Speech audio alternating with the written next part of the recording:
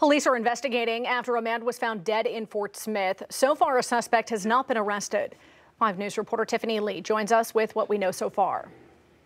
Around 1 this morning, police responded to a call here at West Apartments in Fort Smith. When police arrived on scene, they discovered a man dead inside of an apartment.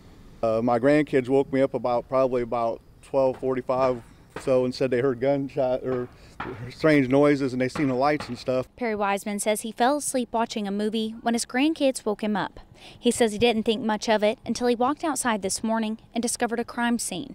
Like Perry, other neighbors tell us that they were shocked when they heard what happened. I don't understand. That's crazy. They're some good people.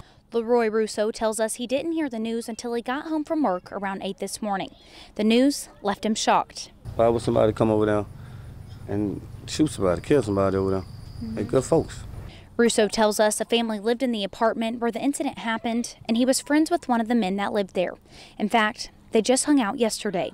He was riding around and nobody said they had no beef or nothing. As soon as he heard the news, Russo immediately called his friend, but got no answer. Tried to call him after I found out what was going on, and pray to God it ain't him. With the fear of having lost his friend, Russo tells us he now plans to take extra precautions. Kind of make me nervous for my kids to be out here.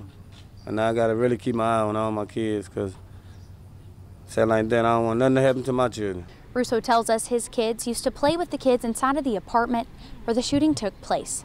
In Fort Smith, covering news where you live, Tiffany Lee, 5 News. The name of the victim has not been released at this time.